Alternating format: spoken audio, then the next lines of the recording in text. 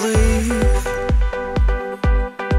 that I can reach inside your heart into where it bleeds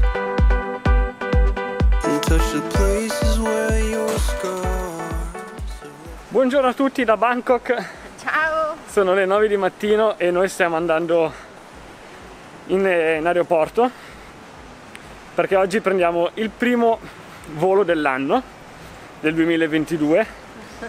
Precisamente oggi ce ne andiamo a Chiang Mai. Non vediamo l'ora. Lasciamo Bangkok dopo un mese e qualche giorno. Sì, siamo arrivati qua il 27 di dicembre e oggi è il 30 di gennaio, quindi circa 33-34 giorni passati qua a Bangkok. 'Cause I know we can fly like there's no tomorrow.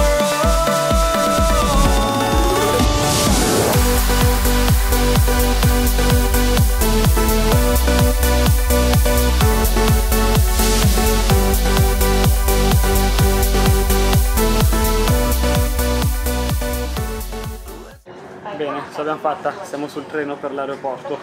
Sono le 9:30 e Abbiamo già sudato la maglietta. penso che ci saranno già stati 35 gradi. L'umidità si fa sentire qua. Comunque siamo contenti che abbiamo iniziato questo anno già in viaggio e fondamentalmente noi non ci siamo quasi mai fermati, nemmeno durante, diciamo, la pandemia, perché siamo riusciti a viaggiare 2020-2021 e adesso 2022 siamo ancora in viaggio, quindi Ci sentiamo molto fortunati sì, di questo. siamo contenti perché comunque è quello che ci piace fare e vogliamo continuare a farlo, ecco.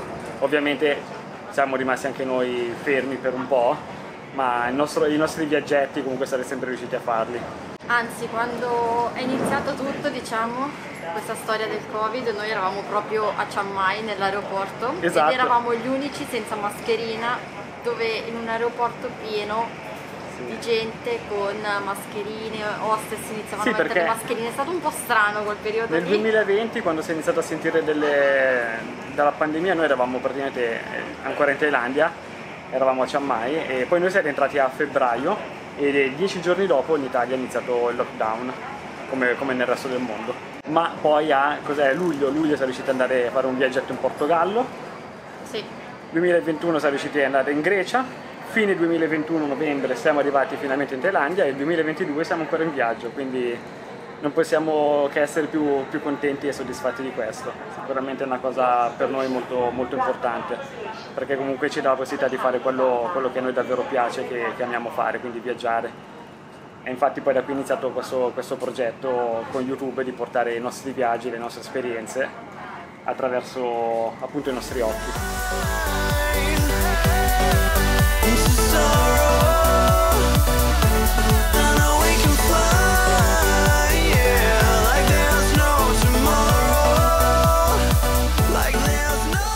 Sono le 10:15 e noi abbiamo già fatto il check-in e imbarcato le valigie al desk. Praticamente in un'ora e un quarto abbiamo fatto il check-out dall'hotel, preso la metro, il rail link che ci ha portato qui in aeroporto e fatto tutto. È domenica e l'aeroporto non è molto pieno, dai. No, quindi è abbastanza... Abbiamo il tempo per rilassarci e passeggiarcela un po'. Tra l'altro il costo per prendere la metropolitana e il treno che ti porta in aeroporto è stato complessivamente di 104 baht per 2 persone. Esatto. Quindi quasi, cos'è, 2,90 €? 3 Sì. euro nemmeno. Calcolando che il taxi ve ne chiede Circa 400-500 dal centro di Bangkok, che poi dipende appunto dal traffico, ma tendenzialmente quella è la cifra, anche perché poi ci sono anche pedaggi che comunque sono a carico del passeggero. sì.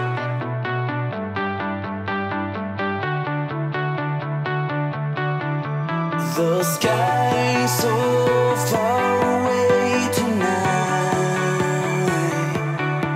but I can't lose this one. Got a bright of a falling night. Thought that I was fit to fight for us to be. You gave me life for loving me. Eccoci, abbiamo trovato un posticino dove filmare. Adesso abbiamo due ore davanti prima di imbarcare e quindi volevamo approfittare per condividere con voi un po' i nostri piani. sì, per Piani quest'anno. per questo 2020.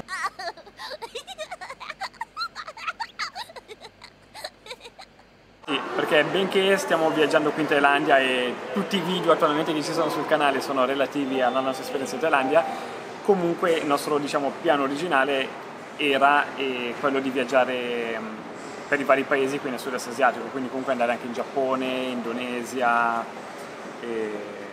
Filippine, però appunto visto la situazione che tutti i paesi o la maggior parte sono chiusi, e la Thailandia è il posto che abbiamo scelto dove iniziare questa esperienza e passare più tempo e iniziare questo progetto qua anche di YouTube. Quindi i piani del 2022 sono che se riaprono altri paesi abbiamo la possibilità di viaggiare in altri paesi, quindi portare altre destinazioni ed è quello che faremo ed è quello che vogliamo fare appunto, quindi portare altri contenuti in merito appunto a nuove destinazioni, nuove avventure. Diciamo che appunto il canale non vuole essere concentrato solo sulla Thailandia ma su altri paesi appunto. Sì, speriamo che la situazione si sblocchi in fretta, anche se dalle notizie che leggiamo e vediamo in televisione non sembra essere così, ma noi siamo fiduciosi. Diciamo che il piano è quello, poi non dipende da noi, ecco. Esatto. Sicuramente se altri paesi non aprono resteremo comunque in Thailandia, continueremo a visitarla perché comunque c'è davvero tantissimo qui da esplorare, da visitare, quindi sicuramente la Thailandia è un posto bellissimo che a noi piace tanto e quindi saremo comunque più che contenti di continuare a viaggiare all'interno di questo paese e portarvi comunque contenuti sempre diversi anche qua. E probabilmente se comunque sia non riusciamo a viaggiare in Asia, per l'estate ci saranno delle mete europee. Sì, esatto. Che vogliamo portare, quindi dato l'imprevedibilità diciamo del periodo ci siamo creati diverse, abbiamo il piano A, il piano B, il piano C. Vediamo, poi come al solito noi sono tutte idee che abbiamo in testa e i fatti poi non sempre coincidono. Dobbiamo anche noi adeguarci a come cambia la situazione e noi dobbiamo cambiare anche i nostri piani. Sì, ad esempio a Chiang Mai adesso abbiamo un volo di sola andata e non sappiamo per quanto tempo ci fermeremo e quale sarà la nostra prossima meta da lì. E anche perché dipende dall'estensione del nostro visto, già l'abbiamo esteso appunto a Bangkok, ci hanno dato 30 giorni e a Chiang Mai faremo la seconda estensione che non sappiamo per quanto sarà questa estensione. Quanto sarà lunga perché è a discrezione, abbiamo capito che è a discrezione dall'autorità che te la rilascia. Esatto, possono essere 15 giorni, 30 giorni, 60 giorni, una settimana, quindi davvero non dipende da noi. Un'altra cosa interessante del 2022, visto che comunque c'è tutto questo progetto di YouTube, video, foto, poi io sono comunque un appassionato dell'attrezzatura che ruota intorno ai video, alle foto, e sto pensando appunto di fare un upgrade per quanto riguarda l'attrezzatura. Questa è una cosa certa. Esatto. Questa è l'unica cosa certa che abbiamo. Attualmente stiamo filmando con una Lumix G85 micro 4 terzi, ma voglio, cioè più che altro io, visto che sono quello un po' più fissato, ecco, passare a full frame. E Lumix rimarrà la nostra B-cam di supporto, di sostegno, quindi comunque farà sempre parte del nostro kit, e un altro MacBook Pro che ci aiuta nell'editing, perché attualmente ne abbiamo uno ma è poco, per tutti e due è davvero poco, cioè ci accavalliamo con le cose da fare, con i lavori e stiamo andando un po' a rilento anche per quello. Con due MacBook sicuramente riusciamo a dividerci meglio i compiti, essere più veloci nel portare fuori i contenuti. Insomma, questa è la nostra situazione. Sempre un casino qua. Un po' complicata. No, non complicata però, nel senso... Sì, un po' da gestire, da programmare, diciamo, quello che si riesce.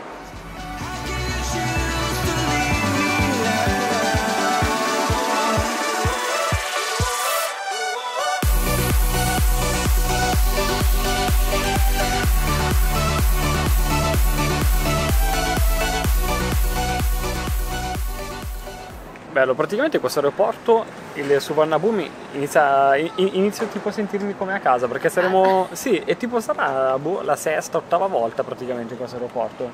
Diciamo che forse Ci sentiamo a casa. nell'ultimo periodo sicuramente sono stato più in questo aeroporto che in quello di casa a Malpensa, quindi ci siamo cambiati un attimo di posizione.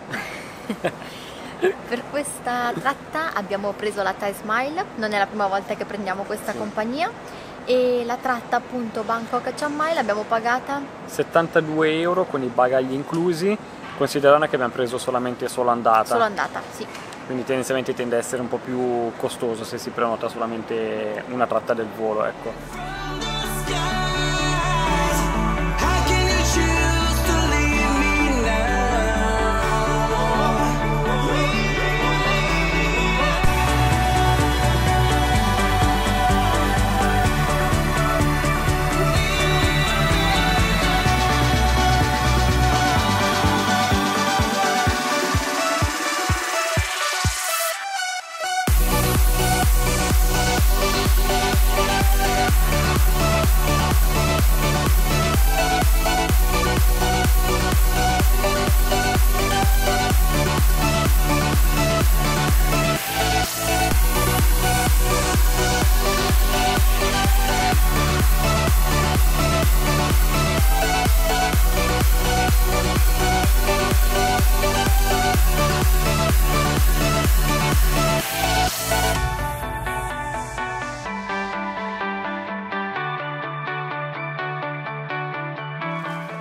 Ce l'abbiamo fatta!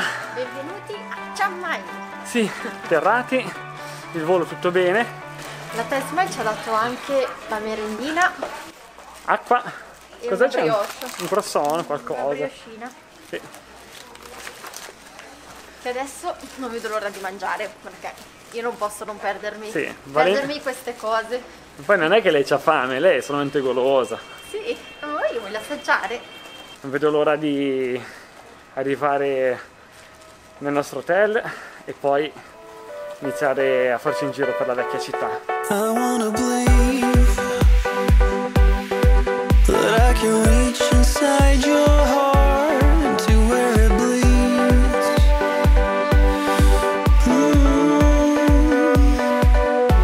I see in your eyes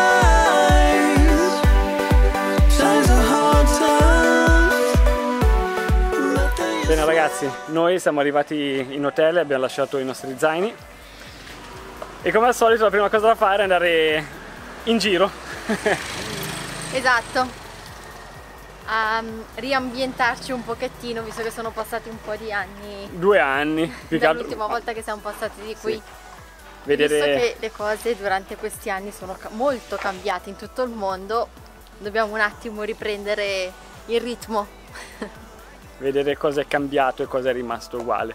Però qui il vibe è molto tranquillo e rilassato. Non anticipo niente e rimanete sintonizzati per i prossimi video qua su Chiang Mai e i dintorni, perché rimarremo a nord e ci sposteremo, viaggeremo anche un po' qua a nord, quindi ci saranno contenuti anche qua interessanti.